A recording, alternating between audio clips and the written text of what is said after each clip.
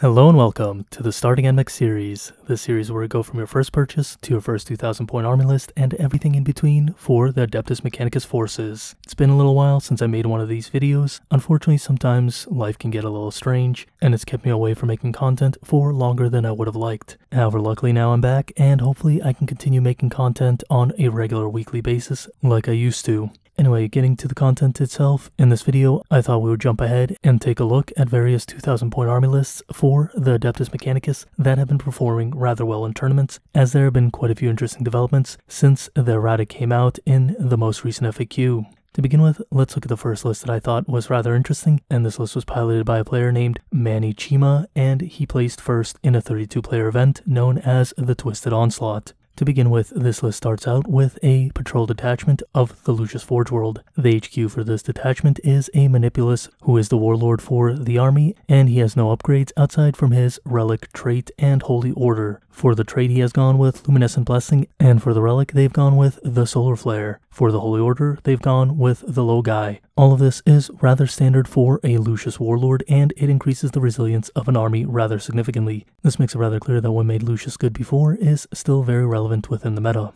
Moving on, the list incorporates 3 squads of 20 rangers. There are a few interesting things about these rangers, the first one being that all of the squads are equipped with 2 plasma calivers. This isn't something that I expected to see, but considering the low cost of the plasma calivers and the potential potency that they have, as well as a little bit of a reduction of some of the stratagems and other abilities that made the galvanic rifles and the radium carbines good, it does make sense that we're seeing a little bit more special weapons within the armies. It's great to see that they still have a place within the game, and they haven't completely been sidelined by the rather powerful generic weapons that the Rangers and Vanguard come with. In addition, all of the squads are armed with data tethers and are armed with omnispexes, for obvious reasons as they are rather large squads, and it's good for them to have access to various special traits that the Skitarii can take. Speaking of those traits, one of the squads is armed with a multitasking cortex, allowing them to perform actions while still firing at the enemy, which is a rather important trait to have for large squads if you're planning to take objectives that require you to perform different actions, or if you know you're going into a tournament that has various actions that need to be performed. In addition to the multitasking cortex, one of the squads has a firepoint telemetry cache, which gives them a little bit more resilience, and this is good because it does help out large squads once again go that extra mile. Don't forget that even though things like the galvanic volley and the enriched round stratagems were nerfed, there's still perfectly fine stratagems that can see a lot of use with large squads such as these. And as you can see within this list, the large squads of Skitarii have not gone away, and they are still very prevalent in many different lists. Following the 3 troop choices of this patrol detachment, the player has chosen to take 2 flyers. The first of these flyers being a Fusilier with an uplink, and the second flyer being a Stratoraptor with a chaff launcher. This is a rather reasonable inclusion, as the flyers have been taking a more primary role within different Admech armies after the various changes to the Admech weapons platforms. That being said, that concludes the first patrol of this army list. Very interesting choices, but nothing out of the norm so far. To proceed forward, the list includes a second patrol detachment, which is once again composed of the Lucius Forge World. Unlike the first detachment, the second detachment has a Skitarii Marshal for its HQ choice, taking an extra trait and an extra relic. The trait being Programmed Retreat, which allows a squad to fall back and still fire within the same turn, and the relic being Exemplars Eternity, which helps the firepower of a squad. For the troop choice of the second patrol detachment, the player has chosen to go with one troop choice, being a unit of 17 rangers. The interesting thing about this unit is that it does not have an enhanced data tether, however it does have an omnispecs and includes 1 plasma caliver. We can see the plasma caliver is not a point soak within this list, but is rather a very conscious inclusion as it is prevalent across all of these squads. It'd be interesting to see why exactly the plasma caliver over the arc rifle. Maybe it has to do with the firepower difference between the 2 different weapons, though I do think one interesting thing to note is that the arc rifle would benefit from the Manipulus buff, whereas the plasma caliver does not. Continuing on with our second patrol detachment, this patrol detachment includes 2 more flyers, both of them being Fusiliers with the uplink instead of the chaff launcher. We have now 4 flyers within this list, though that is not where this list concludes, as there is yet another patrol detachment. The third patrol detachment is composed of the Mars Forge World. This third patrol detachment once again has an HQ choice of a Skitarii Marshal, and he has an extra relic. This extra relic being the Raiment of the Technomartyr. And the Raiment of the Technomartyr is a reasonable buff to the shooting capabilities of units in various circumstances, as well as being a decent survivability buff to the bearer of this relic. And then, proceeding there, the troop choice is once again a unit of 17 Rangers with 1 Plasma Caliber and an Omnispecs, similar to that of the 2nd Patrol Detachment. So far rather copy and paste, and there's no exception to that with the final choices of this Patrol Detachment being 2 more flyers. In this case, instead of Fusiliers, which have now been maxed out due to the rule of 3, they have taken 2 Stratoraptors and have given each of the Stratoraptors chaff launchers. And with that, the list is concluded. As you can see, this is a very interesting list and uses a very small selection of units to be very effective on the battlefield. The Skitarii forces are taken in large numbers within their unit sizes and are armed with special weapons to give them that little bit of extra mid-range firepower, and the flyers do their own thing while the Skitarii take over the field as a whole. As we all know, the Fusilier is an incredibly powerful unit that has a very good ability to generate quite a lot of mortal wounds. That being said, there's something to be noted about the chaff launchers all being on the Stratoraptor and not on the Fusiliers. The reason for this being that this list really doesn't have any heavy firepower outside of those Stratoraptors, so if this army engaged a heavily armored list and their Stratoraptors were taken out, they would find it rather hard to take out those armored targets. As such, the chaff launchers were spent on the Stratoraptors, whereas if the Fusiliers are taken out, it's much less of a blow to the list thanks to those plasma calibers and the galvanic rifle fire that the Skitarii forces bring to the table. More so, having those uplinks gives them the ability to use some of the stratagems that they otherwise wouldn't be able to use without having any uplinks. And in addition to that, it could divert some firepower to the Fusiliers that would otherwise go to the Stratoraptors if all 6 flyers had chaff launchers equipped. This is a very minor perk, and most good players would be able to see around this, though it may affect how players choose to prioritize their targeting in some cases.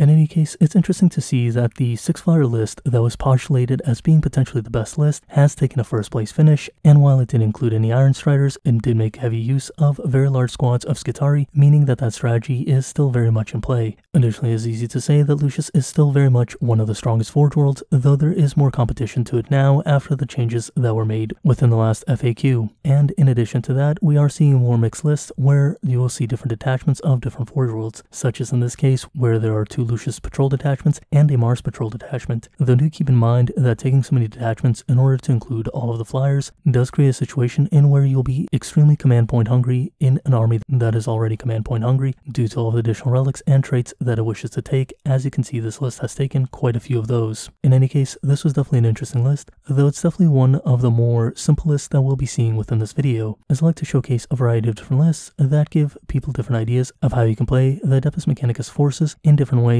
and I like to explore different ideas. Now that we've taken a look at our first list, let's move on to our second list, which was played by a player named Dan Savage within the Normal Blokes GT, and he placed 4th within that event, which had 47 players. Right off the bat, the list starts with something interesting, bringing a single brigade detachment composed of the Metalica Forge World. In addition to that, it utilizes the Skitarii Veteran Cohort, which is the new Army of Renown from the Book of Fire within the Warzone Caradon campaigns. To begin with, as this is a brigade detachment, they are required to take multiple HQ choices. The first of these HQ choices being a Manipulus, which has the Magna Rail Lance and only has an upgrade of a Holy Order being Logai. So a rather mild start to what's otherwise a very interesting list, though it does show you how good the Manipulus is in itself, as the Manipulus does not really need any additional buffs outside of having a Holy Order trait. After the Manipulus, the second HQ choice is a Skitarii Marshal, and the Skitarii Marshal is the Warlord of the army, taking a trait and a relic. The trait of the Skitarii Marshal is to calculate without diversion, and the relic for this Skitarii Marshal is the Cantic Thrallnet.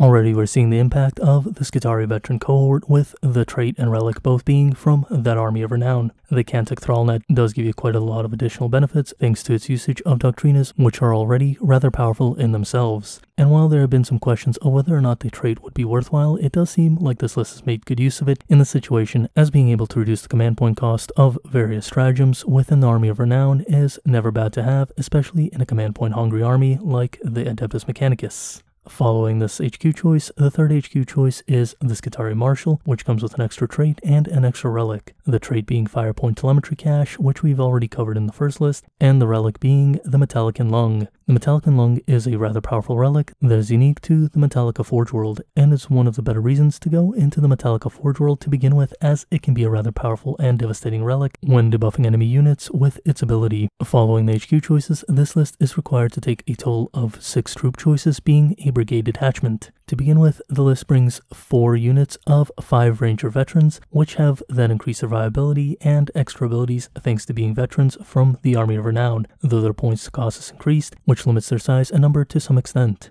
Following the 4 units of Rangers, there are 2 units of 5 Vanguard Veterans, which once again benefit from that increased durability as well as having their own special abilities. And this shows that the Vanguard are not completely out of the picture, though they do see play alongside Rangers more often than seeing play as an individual unit in themselves as they used to see in the past. Where this list becomes a little more interesting is that the list brings a total of 3 Dune Riders as dedicated transports. My best assumption, based on the rest of the list, is that these 3 Dune Riders are being used to transport the 6 units of the different Skitarii troops, as well as the different HQ choices in some situations alongside the troop units, as none of them have any data tethers.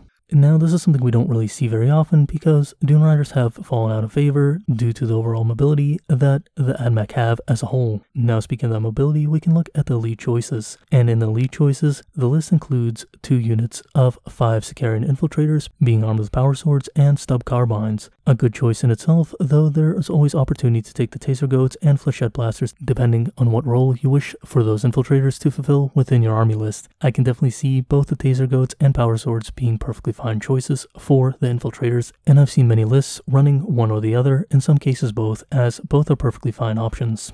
Following the infiltrators is a unit of 5 Ruststalkers armed with transonic blades, which is pretty much the only option for them, considering the other option is rather subpar in comparison. The Ruststalkers once again are a reasonably fast moving unit with a lot of tricks and the ability to be absolute blenders within close combat. One thing to note, because of the small size of these units, they have not been given any relics or traits, as they are rather small and would not really benefit from them, so while they can do a decent amount of damage within combat once they reach it, they definitely seem that in this list they serve more of a function of being a mobility unit than they do a combat unit, considering that we'll see that almost everything else within the list is taken in a much larger quantity than these units of infiltrators and Ruststalkers. Moving on from the elite slot, we come to the fast attack choice. The fast attack slot includes 2 units of 7 Taraxi Sterilizers, which are a rather powerful unit and have been seeing quite a lot of play within the different Admech forces. Following the Taraxi Sterilizers is a unit of 9 Cerberus Raiders, and their alpha has been given an extra relic, being the Skull of Elder Nikolai. The Skull of Elder Nikolai is an interesting inclusion, as it does indicate that this player expected to see a rather vehicle-heavy meta that he was going into. It's also interesting to note that this is one of the only instances that I've seen of a Raider alpha being given a relic. Usually relics and traits are reserved for things like the Sicarians or large squads of Skitarii if they are not given to the different HQ choices. That being said, I can definitely see why this was used in such a manner, as the Raiders are a rather fast unit, and being such a fast unit allows them to get within range of the Skull's ability rather quickly in comparison to all of the other choices. Though that being said, they are sometimes a little bit squishy, and there might have been some justification of taking a larger unit of infiltrators and giving them that skull so that they can infiltrate close to a vehicle and run up to it in order to do their thing. But then again, the range on the Raiders also helps them be next to an enemy vehicle while still making use of their firepower against other enemies nearby, whereas the range of the infiltrators is significantly more limited. So this is definitely an interesting use of the Raiders and the ability to take a relic on a Skitarii alpha.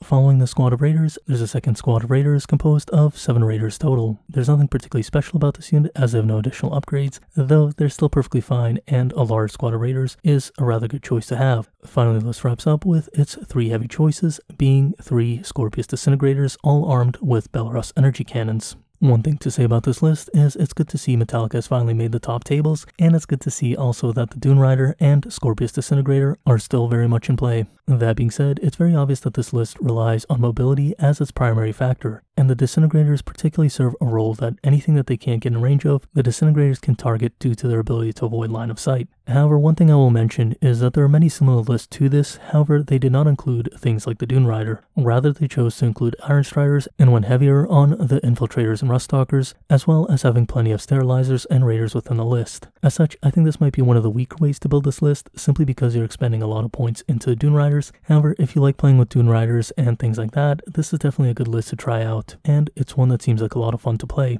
especially as it gives you a lot of variety as well as a lot of mobility. The third and final list that we'll look at within this video is the most interesting list, as I always like to save the most interesting list for last within these videos. This list plays second within a 52-player event known as the Hammer of Wrath and was played by a player named Jason McKenzie. This list begins with a battalion detachment composed of the Mars Forge World, utilizing the Skitarii veteran cohort Army of Renown rules. And as within the previous list, the first HQ choice is a Manipulus. However, unlike the previous list, this Manipulus comes with a tiny bit more gear than the other Manipulus, being armed with a raiment of the Technomartyr, in addition to having the Holy Order upgrade of the Logai. As you can see, pretty much across the board, the Holy Order of Logai is still the most powerful Holy Order and is still seeing plenty of play within different lists. Though the raiment of the Technomartyr is definitely a nice inclusion for any unit that wants to function as a buff unit for other units. The second HQ choice is a Skitarii Marshal, being the Warlord of the list, and once again, this Skitarii Marshal includes the Multitasking Cortex as well as the Cantic Thrallnet. Once again, we can see that these are rather powerful abilities from the veteran cohort and have proven themselves to be very popular within different Skitarii veteran cohort army lists that we've seen across the board. And following the Skitarii Marshal, there is a third HQ choice, being a second Skitarii Marshal, which once again carries an extra relic and an extra trait. The extra trait being a fire point telemetry cache in order to help your units with some of their ability to survive shooting. Following that, the relic that the Skitarii Marshal has is the Exemplar's Eternity, which is once again a rather powerful relic that gives the Skitarii Marshal the ability to help units reroll significantly better than his base abilities allow. As a whole, don't be surprised that you see the Exemplar's Eternity in pretty much any list that can make good use of it. And finally, there's one more HQ choice, being the Engine Seer, utilizing the Brotherhood of the Cog ability in order to not violate the HQ restrictions within a battalion detachment. This Engine Seer carries a Holy Order ability of the Magi. And this is the first Holy Order ability that we've seen within an army list that we've looked at that hasn't been the Logai. It's also interesting to see that an Engine Seer has been chosen in this situation, though the obvious reason is that the troop choices are a bit smaller than in other army lists, and there are a decent amount of vehicles, so the real reason is probably for the Holy Order trait, and the ability of the Engine Seer is just a side benefit. Otherwise, this list would not be able to include another Tech Priest if it wanted to make use of two different Skitarii Marshals. There's something to be said about the Techno-Archaeologist as well, if you had very large squads of different Skitarii troops in order to allow them to fire as well as perform an action. However, that is not the case with this army list, as when we look at our troop choices, we see that the first two troop choices are two squads of 10 Skitarii veteran rangers, armed with nothing but their galvanic rifles and a data tether in each of those squads. In addition to those two squads of rangers, there are two squads of 10 Vanguard armed with once again nothing but their basic carbines and a data tether in each of those squads. As pointed out previously, this once again reinforces that Rangers and Vanguard see plenty of play together, and it's not dominated by one or the other. However, the Rangers are a little more popular than the Vanguard at this time, due to the changes within the different stratagems, as well as the Rangers having a bit more firepower at a long range and the ability to put out more damage as a whole. Though the Vanguard should definitely not be discounted in any way, as they still have a lot of potency and can do a lot of work within your various matches.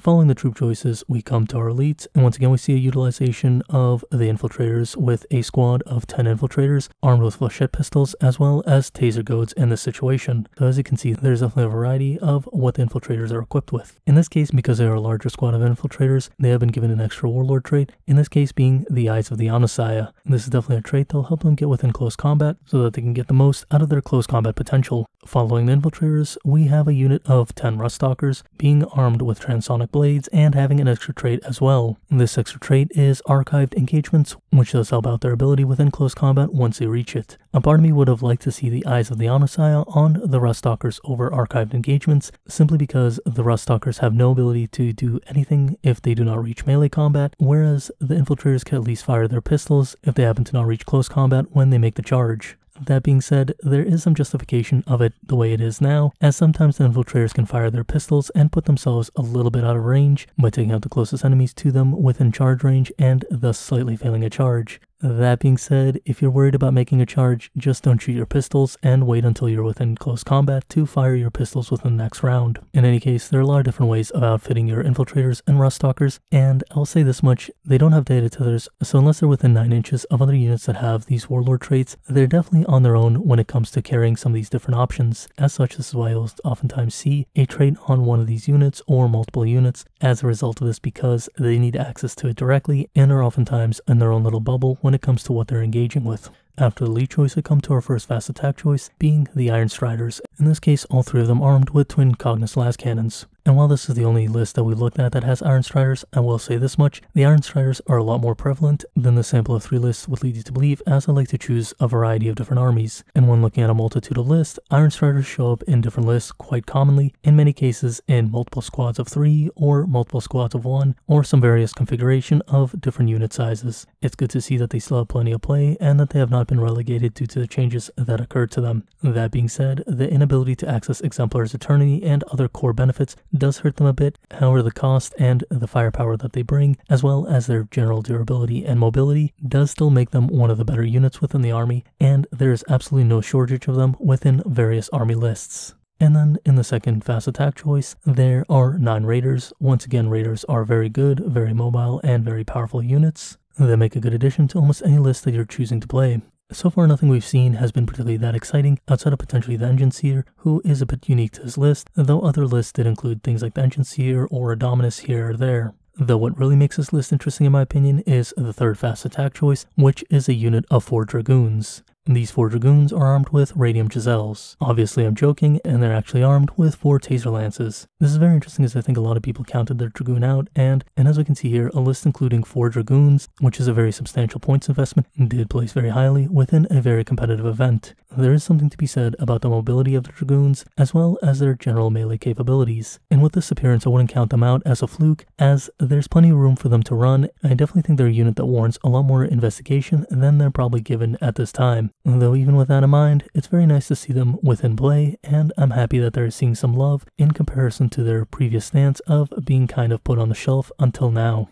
Finally, this list concludes with 2 more choices, the first being a heavy choice, which consists of a Scorpius Disintegrator armed with a Belarus Energy Cannon. Once again, a good choice that allows it to get around line of sight, and is a rather efficient weapon, even with its strength decrease going into the 9th edition codex. Finally, the last choice is once again a flyer, which is a Fusillade. In this case, the Fusillade is armed with a chaff launcher, showing that there is a very good justification for using chaff launchers even outside of the first list that we saw today. In any case, I think this is an exciting list as it brings some interesting things to the table, such as those Sidonian Dragoons, as well as an Engine Seer that we didn't quite see. And to wrap up this video, I'd like to make some comments about the various lists I saw and some of the trends I saw within the meta when looking at the various lists in order to find these 3 that stood out to me the most. One thing I'll say is that large blocks of Skitarii are still very prevalent. The different flyers have definitely taken a main role within many army lists, and there are quite a few lists that make heavy utilization of things like Infiltrators, Ruststalkers, and Taraxi, as well as Iron Striders to give themselves a lot of mobility and board presence as a whole. A few things that I didn't really see in any lists were Electro Priests, which have seemed to have pretty much fallen out of the meta completely, as well as Cataphrons as a whole. It's kind of strange considering Cataphrons had seen some success early on, especially with some Cataphron lists making top 4 that utilize Cataphrons very heavily as opposed to Skitarii. Though that doesn't mean Cataphrons aren't playable in the meta, it just means that we really haven't seen much of them at this time, and that's probably in part due to the Skitarii veteran cohort, which is a very popular option. In addition to that, the Cataphron spam list is not very viable right now, though I do think at some point we'll see the return of some level of Cataphrons within lists, and they're definitely a unit that I really enjoy, so I'll continue playing them on my end. That being said, as all, we're seeing less Admech players, so that can contribute to some of the lack of variety with some of these more niche units that we've seen in the past. It does seem like the FAQ changes did bring the power level of the Admech in line, so I was a little bit wrong on that and thinking that they didn't go far enough previously. I will also mention that they are still making plenty of first place finishes as well as top 4 finishes as a whole, so they're definitely a force to be reckoned with. They're just not completely overpowered like they were before. And one final thing I'd like to mention before concluding this video is that the Dune Crawler and the Dominus do see some play still to this day, though that being said, there were no lists that really featured the Dominus as a core role to the army. It was more of an alternative to Skitarii Marshal or a Manipulus, and the lists that did feature Dune Crawlers were mostly middle of the pack, so there wasn't anything particularly that made me excited about their function within the army. I'll continue looking at different army lists, and as time goes on, hopefully we'll see some of those Cataphron lists, as well as lists featuring things like Dune Crawlers, Cerberus Raiders, and Electro Priests that we didn't really see in any of these lists. Once that happens, I'll probably make a follow-up video showcasing some of those options, and at the very least, I'll probably revisit the meta for the Admech within the next couple of months and see where they stand there and how those lists evolve. So this kind of video, I really want to be an evolutionary video where we see how lists progress over time, as opposed to a static one that takes a sample of lists and says this is how they'll always be, because definitely the meta and list change as time goes on, and it's very important to understand that this game evolves over a period of time due to other armies being released or getting updates, as well as just people figuring out how to play things a little bit differently. As such, there's a lot of room to innovate. I don't think we've gone to full optimization yet, and there are plenty of other interesting things to cover that I'll be going over within future videos. And as always, if you've enjoyed the content, like and subscribe, as it really does help the channel out, and if you get the opportunity, please do share the channel, as that not only massively helps the channel, but also helps the people who may discover it and benefit from the content. I would also like to give a quick shout out to my patrons. You guys are awesome people. Thank you very much for supporting the channel, and regardless if you're a patron or not, thank you for watching, and have a great day. See you next time. Bye.